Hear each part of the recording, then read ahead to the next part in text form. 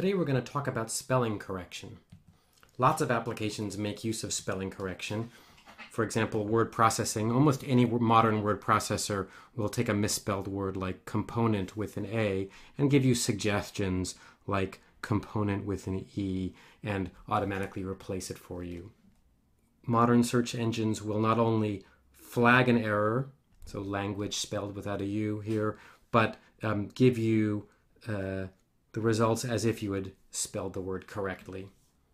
And modern phones, additionally, will automatically find misspelled words. Here I typed L-A-Y-R, and it replaced it automatically, or suggests a replacement with late. We can distinguish a number of separate tasks in spelling correction. One is the detection of the error itself, and then the correction of the error once you've found it. And we can think about different kinds of correction. We might automatically correct an error if we're positive that the error, that we know the right answer for the error. So HTE is a very common misspelling for the, and so many word processors automatically correct HTE. We might suggest a single correction if there's only one very likely correction, or we might suggest a whole list of corrections and let the user pick from among them. We distinguish two different classes of spelling errors.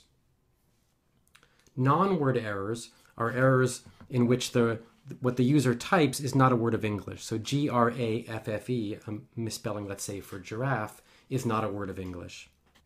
By contrast, real word errors are errors in which the resulting misspelling is actually a word of English, and that makes them somewhat harder to detect.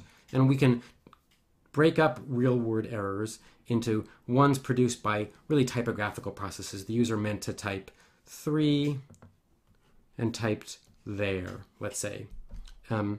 Or cognitive errors where the user meant to type a word like peace and instead typed a homophone of the word, or TOO instead of TWO. And in both cases, what's produced is a real word of English, but by modeling the differences between these kind of errors, we might come up with better ways of fixing them both. How common are spelling errors? Depends a lot on the task.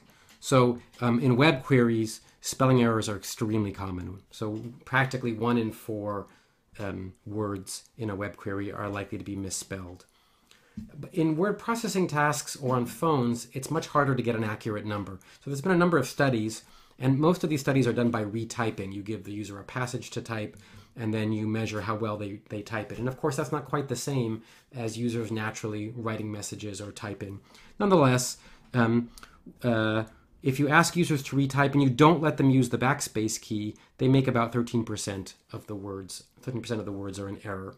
So indicating that a lot of words, they correct themselves with the backspace. If you let them correct, now we're turning to an experiment on a PDA style foam-sized organizer, they'll correct about 7% of the words themselves. They'll still leave about 2% of the words uncorrected on an organizer, and similar numbers on people doing retyping on a regular keyboard. So a number of about 2% were people typing, and probably a much higher number for web queries, and probably a much higher number for people texting, are the kinds of spelling error rates that we see. How do we detect non-word spelling errors? The traditional way is just to use a large dictionary. Any word not in the dictionary is an error. And the larger the dictionary, it turns out, the better this works. For correcting these non-word spelling errors, we generate a set of candidates, that's real words that are similar to the error, and then we pick whichever one is best.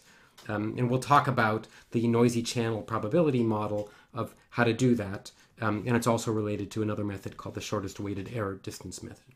So we find words that are not in the dictionary. For each one, we generate a set of candidates. And those are going to be real words that are similar. And we'll talk about what similar means to that error. And then we'll pick the best one. For real word spelling errors, the algorithm is quite similar. Again, for each word, we generate a candidate set, but now we do this for every word in the sentence, not just the words that are not in some dictionary. So in real word spelling error correction, we don't use a dictionary because, of course, the errors are in a dictionary, so that wouldn't help. So for every word, we generate a candidate set. So we might find candidate words with similar pronunciations, we might find candidate words with similar spelling, and depending on the algorithm exactly, And it's very important that we're going to include the word itself in the candidate set, because the every word might be a misspelling of some other real word, or it might be the correct word. In fact, most words are probably correct. So for each candidate set of each possible error, we're going to include the word itself. And most of the time, in fact, we're going to pick that. And again, how we pick the words, we might use the noisy channel model. We might use a classifier. We'll talk about that. So we'll discuss the different methods of detecting these errors and correcting them in the next section.